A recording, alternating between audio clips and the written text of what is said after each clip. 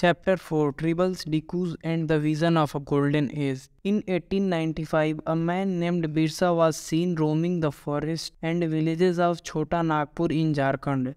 People said he had miraculous powers. He could cure all diseases and multiply grain. Birsa himself declared that God had appointed him to save his people from trouble, free them from the slavery of Dikus outsiders. Soon thousands began following Birsa, believing that he was Bhagwan God and had come to solve all their problems. Birsa was born in a family of Mundas, a tribal group that lived in Chota Nagpur. But his followers included other tribals of the region, Santhals and Oraons. All of them in different ways were unhappy with the changes they were experiencing and the problems they were facing under British rule. Their familiar ways of life seemed to be disappearing, their livelihoods were under threat, and their religion appeared to be in danger. What problems did Birsa set out to resolve? Who were the outsiders being referred to as Dikus, and how did they enslave the people of the region?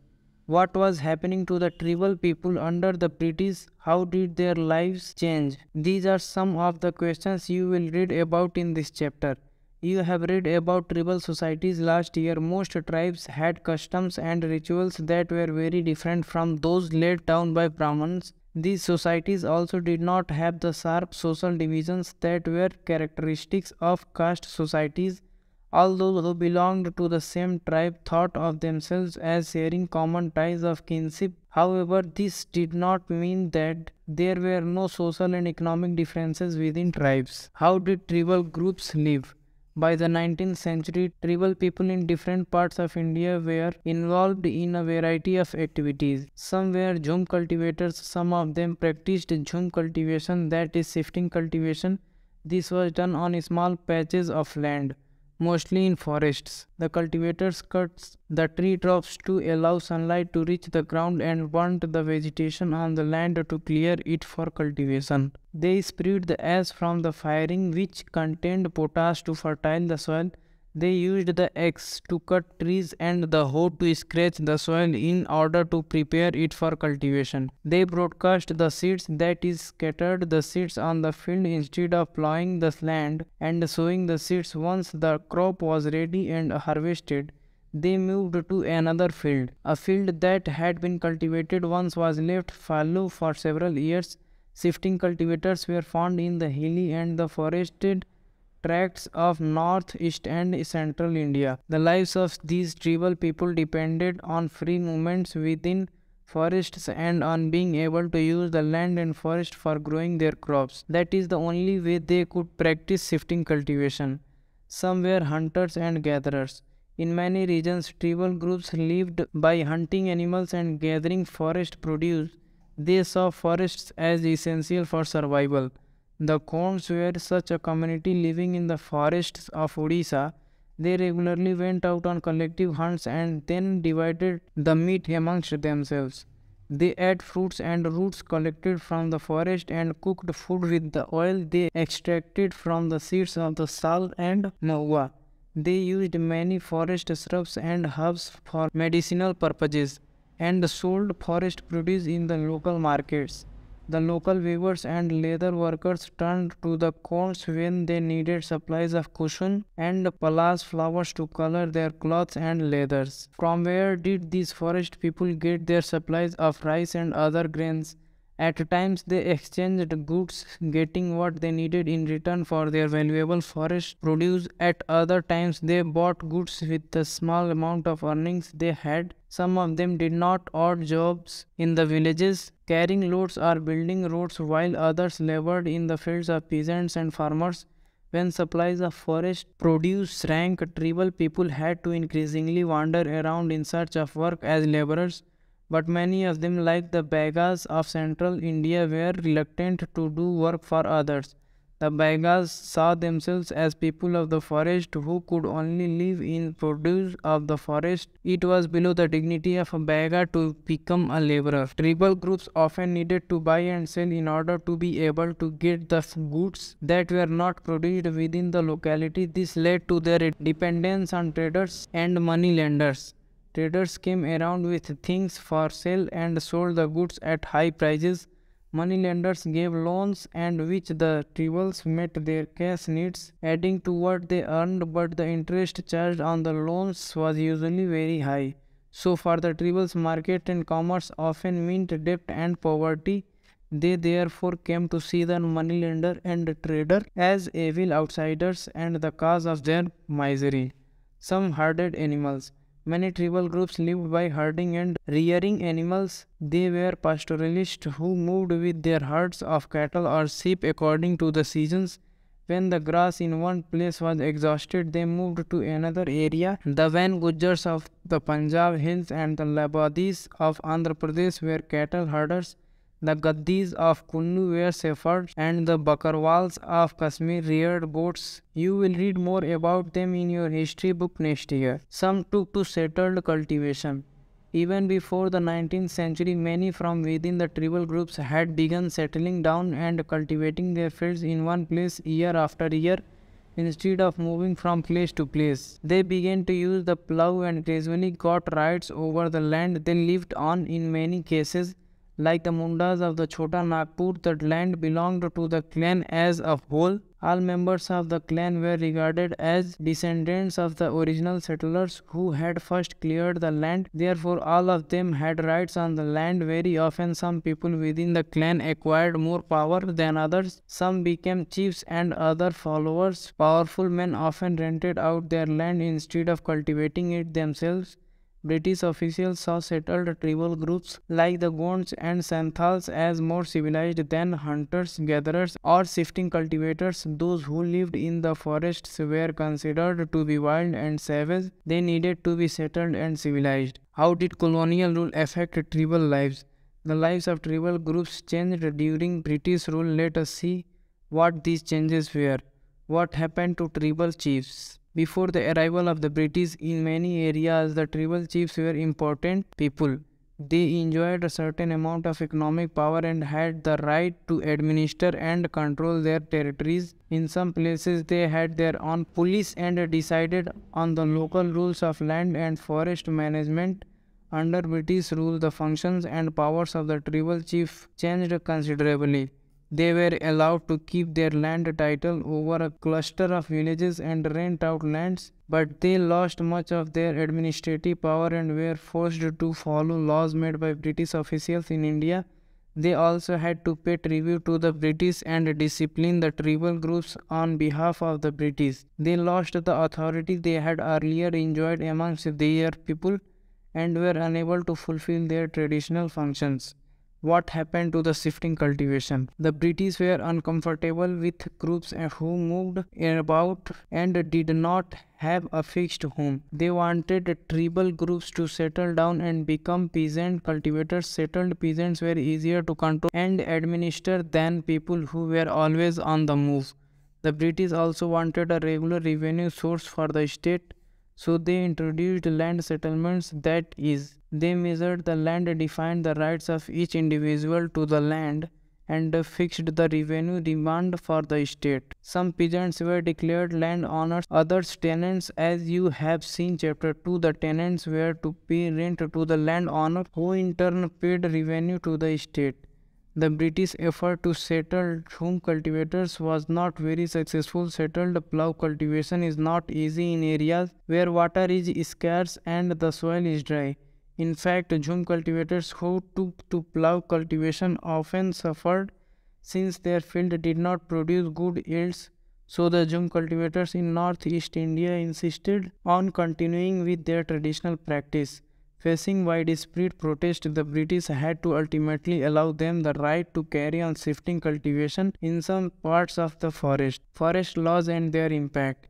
The life of tribal groups, as you have seen, was directly connected to the forest, so changes in forest laws had a considerable effect on tribal lives. The British extended their control over all forests and declared that forests were state property.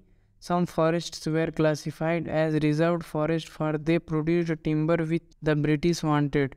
In these forests, people were not allowed to move freely, practice jhum cultivation, collect fruits or hunt animals. How were jhum cultivators to survive in such a situation? Many were therefore forced to move in such a situation.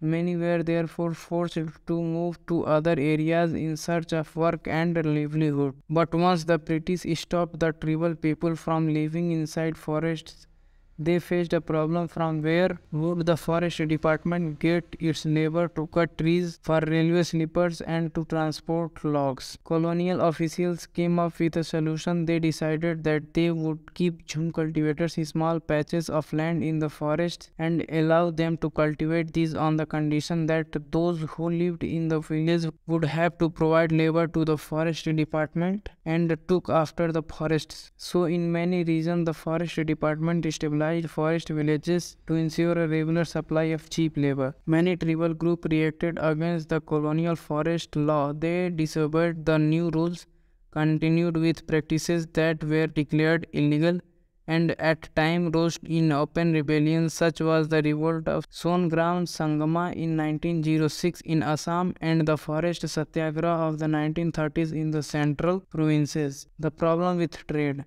During the 19th century, tribal groups found that traders and money lenders were coming into the forest more often, wanting to buy forest produce, offering cash loans and asking them to work for wages. It took tribal groups some time to understand the consequences of what was happening. Let us consider the case of the silk growers. In the 18th century, Indian silk was in demand in European markets. The fine quality of Indian silk was highly valued and exports from India increased rapidly.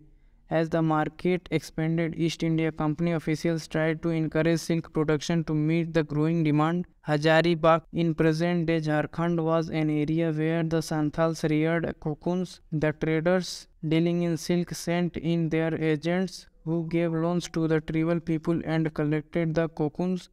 The growers were paid rupees 3 to rupees 4 for 1,000 cocoons. These were then exported to Burdwan or Gaya, where they were sold at 5 times the price. The middlemen, so called because they arranged deals between the exporters and silk growers, made huge profits. The silk growers earned very little, understandably. Many tribal groups saw the market and the traders as their main enemies. The search for work. The plight of the tribals who had to go far away from their homes in search of work was even worse. From the late 19th century, tea plantations started coming up and mining became an important industry. Tribals were recruited in large numbers to work the tea plantations of Assam and the coal mines of Jharkhand. They were recruited through contractors who paid them miserably low wages and prevented them from returning home. A closer look. Through the 19th and 20th century, tribal groups in different parts of the country rebelled against the changes in laws, the restrictions on their practices, the new taxes they had to pay, and the exploitations by traders and moneylenders. The Kos rebelled in 1831 to 1832. Santals rose in revolt in 1855. The Bastar Rebellion in central India broke out in 1910 and the Warli Revolt in Maharashtra in 1914. The movement that Birsa led was one such movement. Birsa Munda. Birsa was born in the mid-1870s, the son of a poor father. He grew up around the forests of Bohanda, grazing sheep, playing the flute and dancing in the local akhada. Forced by poverty, his father had to move from place to place looking for work.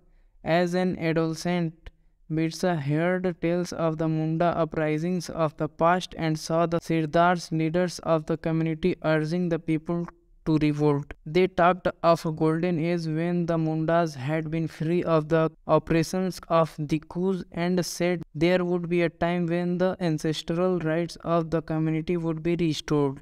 They see themselves as the descendants of the original settlers of the region fighting for their land, Mulk Ki Ladai, reminding people of the need to win back their kingdom. Birsa went to local missionary school and listened to the sermons of the missionaries. There too he heard it said that it was possible for the Mundas to attain the kingdom of heaven and regain their lost rights. This would be possible if they became good Christians and gave up their bad practices. Later, Birsa also spent some time in the company of a prominent Vaishnava preacher. He wore the sacred thread and began to value the importance of purity and piety. Birsa was deeply influenced by many of the ideas he came in touch with in his growing up years. His movement was aimed at reforming tribal society. He urged the Mundas to give up drinking liquor, clean their village, and stop believing in witchcraft and sorcery. But we must remember that Birsa also turned against missionaries and Hindu landlords. He saw them as outside forces that were ruining the Munda way of life. In 1895, Birsa urged his followers to recover their glorious past. He talked of a golden age in the past, a Satyug, the age of truth when Mundas lived a good life, constructed embankments, tapped natural springs, planted trees and orchards, practiced cultivation to earn their living. They did not kill their brethren and relatives. They lived honestly. Birsa also wanted people to once again work on their land, settle down and cultivate their fields. What worried British officials most was the political aim of a Birsa movement, for it wanted to drive out missionaries, moneylenders, Hindu landlords and the government and set up a Munda Raj with Birsa at its head. The movement identified all these forces as the cause of the misery the Mundas were suffering. The land policies of the British were destroying their traditional land system. Hindu landlords and moneylenders were taking over their land and missionaries were criticizing their traditional culture. As the movement spread, the British officials described to act. They arrested Birsa in 1895, convicted him on charges of rioting and jailed him for 2 years. When Birsa was released in 1897, he began touring the villages to gather support.